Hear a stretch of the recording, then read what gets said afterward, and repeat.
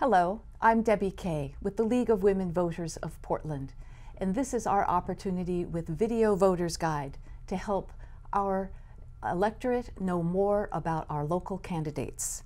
I'm here today with Tawna Sanchez, who is running from District 43 for the state legislature. Welcome, Tawna. Thank you. It's a pleasure to be here with you. Thanks for coming. You bet. As a new candidate, tell us please about your background and why you wanted to run for the state legislature. Well, I'm native-born Oregonian, was born in Salem. Actually, my parents lived in Portland, but I was born in Salem. Lived in my district most of my life, which is North and Northeast Portland. I've traveled quite a bit, so I've been back and forth to Portland, but goodness, the late 80s, I came back pretty permanently. I lived over by Sabin Elementary, 16th and Shaver for a while. My son went to Sabin. Then we went to California for a couple of years where I got my certificate in alcohol and drug studies. Came back in 1996 and bought a house over by Jefferson. So we've been there for the last 19 years. And when I came back, I got a job at Naya Family Center. So I've been there, started out as the second person hired as essentially a youth advocate, and I got to build the youth and education programs there. Continued on building the domestic violence program there, the Healing Circle, our foster care program, aging and disability and veteran services, early childhood programming. So we have 4 Head Start classrooms, veterans housing, mobile housing, housing and energy assistance. We have lots of different resources at NAIA that I got to participate in building. I've also been a volunteer at Coffee Creek Correctional Facility for many years, working with women exiting the prison system. So, you know, that's a little bit of who I am, and why I wanted to run is because I think all of those essentially resources that I have in terms of that education and that foundation are very translatable to the legislative process. Also, well, so I have that certificate in alcohol and drug studies. I have a bachelor's degree in psychology and communication and a master's degree in social work. All right. Yeah. For your particular district, talk a little bit about the neighborhood and the specific issues that concern your constituents.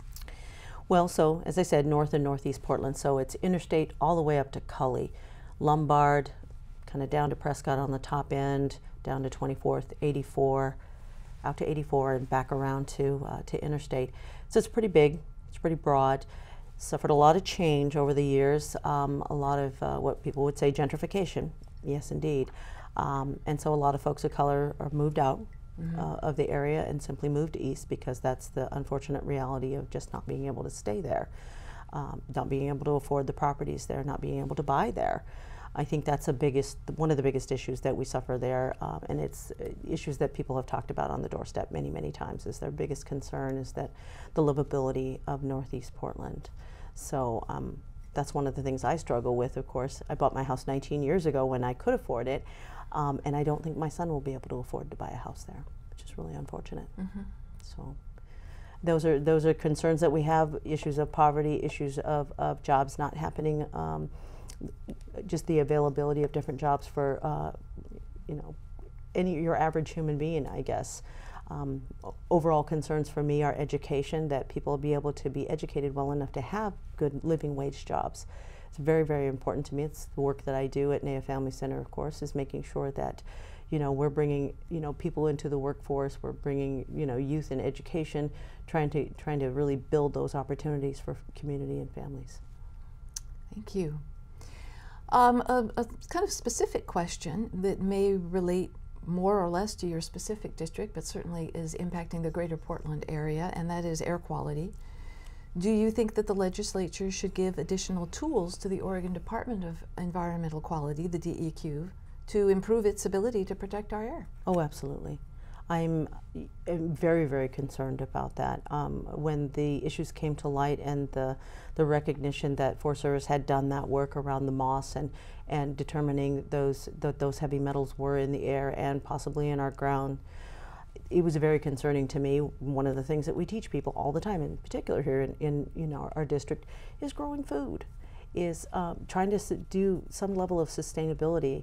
As I mentioned, sort of the door knocking, I'm walking around and seeing people with their own small gardens, of course, and their chickens, and we have a urban goat farm there in Northeast Portland. Those things exist, and we want people to be able to maintain that type of thing. I was very concerned to find out that there was a hot spot just north of Naya Family Center, you know, along Columbia, that prior to, well, we used to be on Mississippi. The place there had a significant issue with cadmium. These are things we should have known about, yeah. And that was my biggest concern. Is, you know, they had the Tubman conversation there about the toxins, air toxins, and that was my question to the folks on the stage, which of course was the county and DEQ and everyone.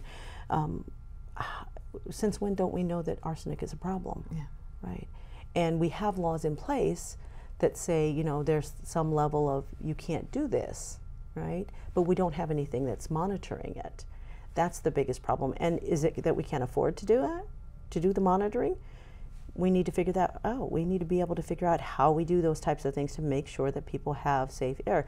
We say that Portland is one of the most livable cities in the country, and yet we have this issue.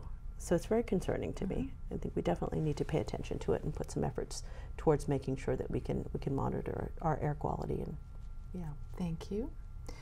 Moving briefly along, do you have particular ideas on what the legislature might do to create more jobs, support economic development in our fair state? Well, one of the things that's always excited me, you know, as I said, you know, lifelong Oregonian, moved back and forth here and there, but as a very young person, I recognized that, you know, Portland was actually a very small city when I was young, yeah. You know, and I sort of used to lament that kind of thing. It's like, oh, I want to live in a big city. I want to live in a really cool city. But we didn't have the economic kind of development that was going on. I was here too. Right. And so we sort of brought that in and tried to make it so that we didn't, you know, that we could bring bigger business in and bring different things into this, not just into Portland, but in the entire state, to bring up our economic capacity here. And so overall, there's concerns now about corporations not paying their fair share of taxes. That needs to be taken care of on some level, and we'll try to figure that one out, I hope. But one of the things that always excited me about Oregon is that we were very innovative and that we built things and changed things, and we're the first to do many different things in the nation.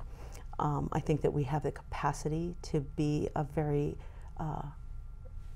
green business opportunity here. I've seen many different things that over the years that have been being developed here in Oregon that are environmentally sound, that are really important to overall to making sure that there's clean industry in the world. And I think we could be leaders in that area, and I really want to see that happen. And I think that if we're investing in any way, shape, and form in continuing to bring businesses in or grow businesses from the inside, that would be a piece that we should do.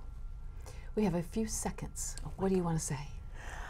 I want to say that, you know, my life being here in Oregon and living here in Oregon, I couldn't see myself living in any other place.